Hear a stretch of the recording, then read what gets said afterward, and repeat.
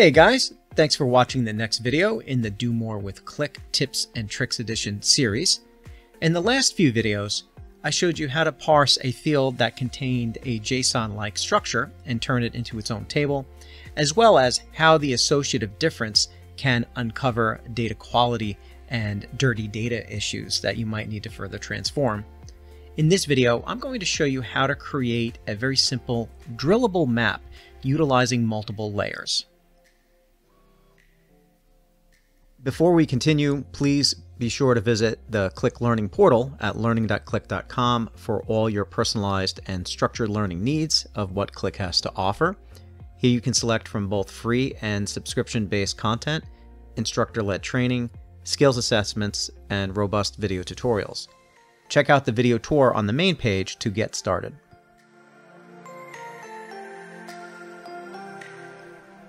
Okay, so let me first show you a completed example. Here we have map of the world, and we're looking at sales and order counts utilizing an area map. And we're looking at this information highlighted by the number of orders per country. So let's select the United States, and then I'm going to confirm the selection, and you're going to see it drills into the states where there are orders. And we can see the different order counts. In this case here we have 97 orders from California. Let me click on California, and as I confirm that selection, it drills into a point level showing the different cities and the different order counts there. So let me show you how I created that. So we're going to start this off from scratch so you can see the whole process. So first, let's go in and create a new sheet. Now we have a blank canvas. I'm going to click on Edit Sheet. And for this, you will have to be in the Advanced Options area. You can see I already am. And now I'm going to go to Master Items. Now I already have the dimension here created called Country Prov Drill. I'm just going to create a new one so you can see it from scratch. I always like showing you exactly how it's created from start to finish. So what I'm going to do is create a new dimension in Master Items. And this dimension is going to be a drill down dimension. Basically, it's hierarchical. It allows you to go from different levels. And you've seen this before. You should have seen this before. It's very simple to allow you to click on a chart and go into the different levels that you select. So the first thing I'm looking for is country code. So I just click country code. And then the next level I'm going to look for in this case is called province in this data, which is substantial for country, provinces, and states in the US, etc. So I'm going to choose province, or I could choose province code. It depends on what your data is set up for. In this case, I'm just going to choose province. Now I'm going to click on the expression formula editor. And what I'm going to do is, this may not always be necessary in your data, but it depends on how the data structure is set up.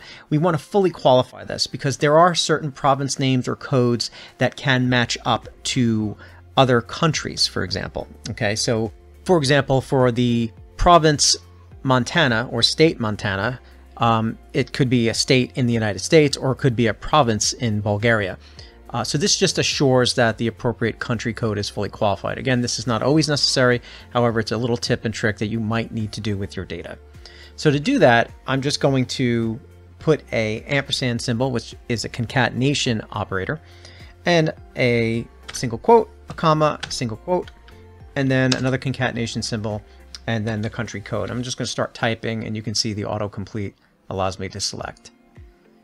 So now we have province and country code. Click apply, and then I want to drill into city, and that's going to be the next level. So I just click city, and I'm going to do the same thing with the formula editor where I fully qualify this dimension. So for city, it's then going to go ampersand, single quote, comma, single quote, ampersand, province, and then once again ampersand, single quote, comma, single quote, ampersand, country. And here I'm just going to use country code. So that fully qualifies those values. And then I'm going to give it a name, and we're just going to call this one new country drill, just so it's distinct from the other, and click create. Okay, so that's creating a dimension. I did a video also on creating dimensions and measures. I don't think I covered drill down at all, but some of this should be familiar to you already. If not, just refer to the other videos in the series. So what I'm going to do here is, just so you can see how the drill down dimension works, I'm just going to use a very simple bar chart.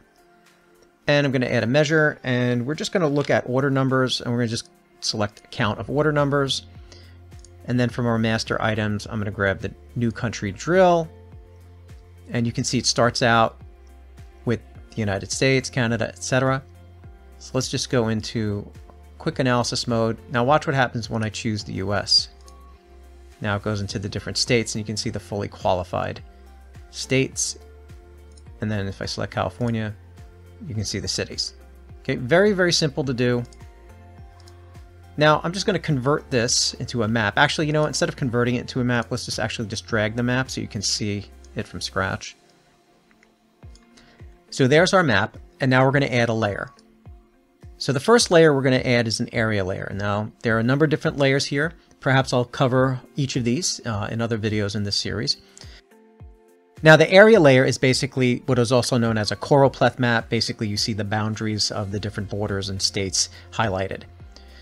So after we add the layer, we need to add the dimension. So I'm just going to select the new country drill dimension, and you'll see that the map will highlight with all of the areas that have data within the database. These are all the countries that have that supporting data. Now for colors, it's right now just a single color, but we can select by measure. And if we had one set up in our master items, we can select it, or we can just define it directly in here. And I'll just choose order number again, and we can say count of order number. We can choose the different classes or gradients for the color scheme if we wish, change opacity, etc. Okay, so now let's just go into analysis mode and watch what happens with the default drill down. If I click the United States, now it shows me all the states. If I click California, it now shows me either these are the counties or the different boundaries for where those cities are located, but it's not the actual point of that city. This is something we don't want.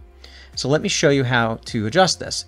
With the selections maintained, we can go into Edit Sheet, and we can go into our area layer, which we are in already. And you'll notice there's an Options tab, and then there's a layer display, and you're going to see a switch, Visible Drill Down Levels. Let's make that custom, and then we can only choose the levels that we want to see when we're performing our drill down. We want to see country, and we want to see state, which is the province, code, and country. We don't want to see the city as an area layer, so we uncheck that. And you can see that goes away. Okay, very simple. Now what we can do is go back to our layers, and we're going to add a new layer, and this time we're going to add a point layer. And for the dimension, we're going to select the same new country drill. And now you're going to see our points display. But we're not done yet, because first we want to make, for example, the size of the particular point, maybe for the measure. So we can select our order number, count,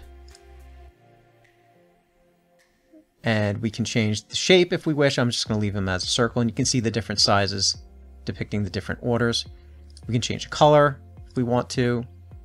Maybe we'll just make it a nice blue. Outline edge.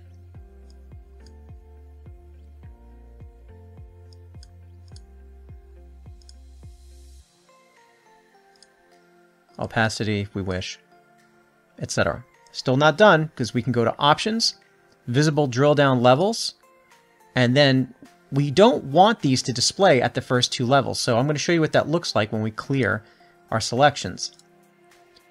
So now it's representing, remember you're doing a drillable dimension, so it's now representing the country as a point.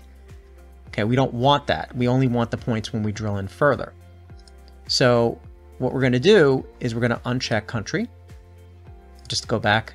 If we drill into the United States, you're now going to see points on all of the countries. Now this is good if you want to represent other metrics in that state. So you can basically measure two different numeric values and display them differently within the dimensions. But in this case here, we're only doing the drill down.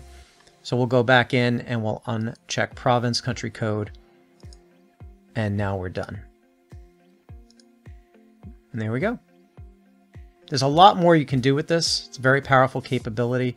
Also adding tooltips and multiple measures and all that other stuff.